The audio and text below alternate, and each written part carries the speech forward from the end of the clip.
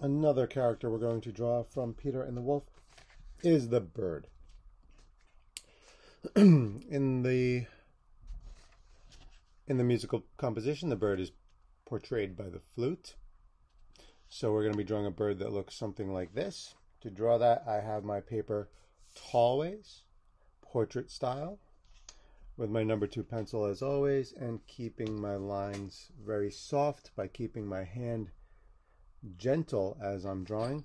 I'm going to start by placing a large circle towards the middle of the page. Now I don't want to make it too big because I do need to leave room for the body of the bird, but I don't want to make it too small. It's about the size of one of my fingers.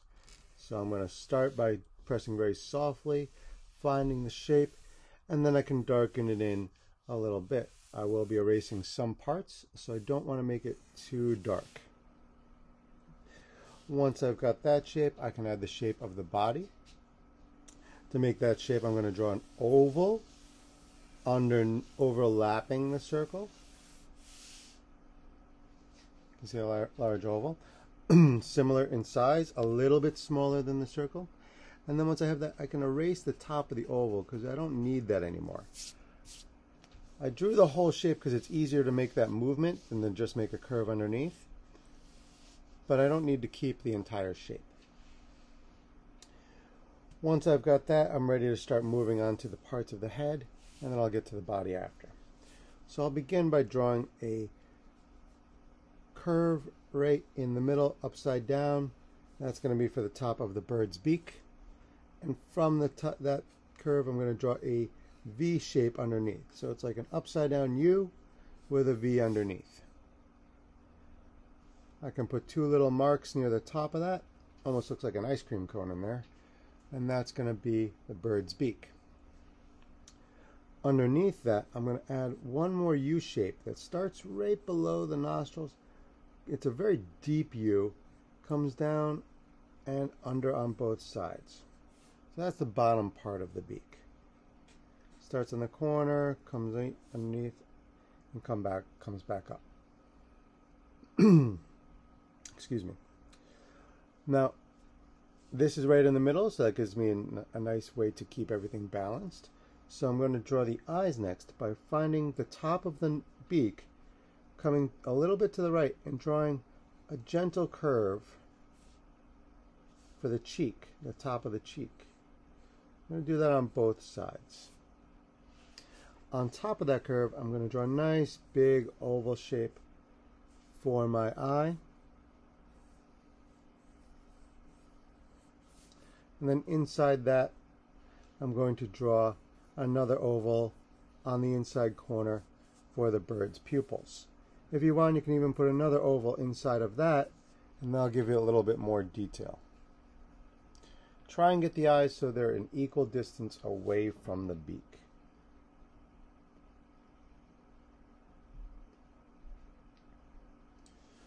I'm going to put a little curve on the outside of each eye near the edge of the head, leaving a little gap in between.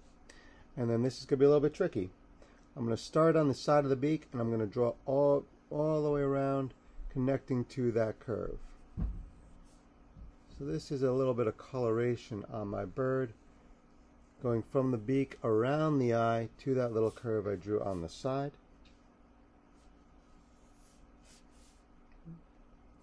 That little curve on the side I can bring out and give a couple of zigs before bringing it into the rest of the cheek. That is to show some feathers on the bird's cheeks. I'll add a little triangle shape inside each eye area for the eyebrow.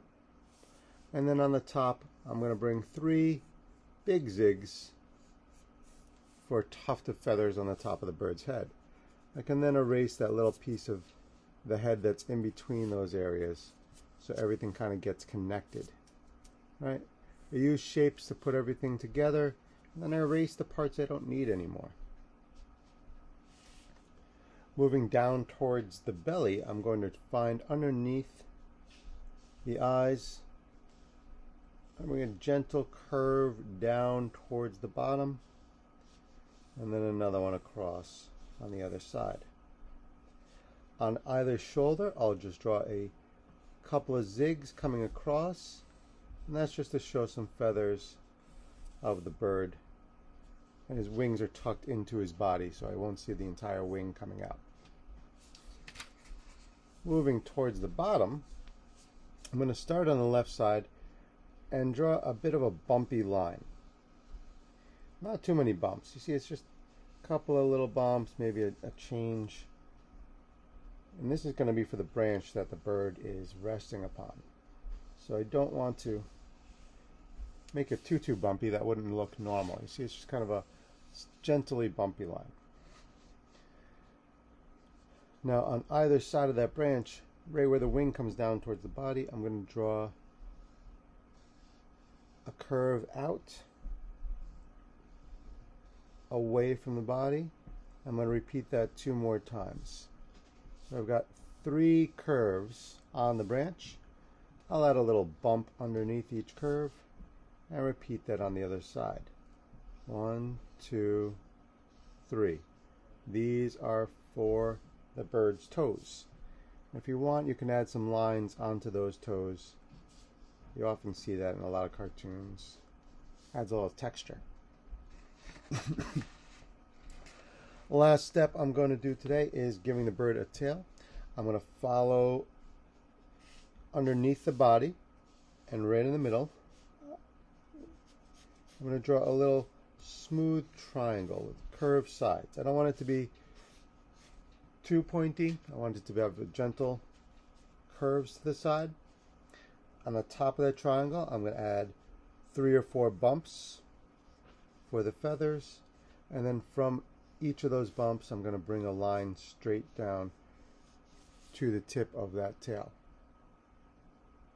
That adds some of the tail feathers hanging behind the branch. When I put it all together with my Sharpie, it will look very nice. And then I can start to add in some color with my colored pencils. Here you can see I use some different blues to add some nice texture, a tan color in the belly of the bird. And like every time I do it, it looks a little bit different, but it makes it unique. Good luck.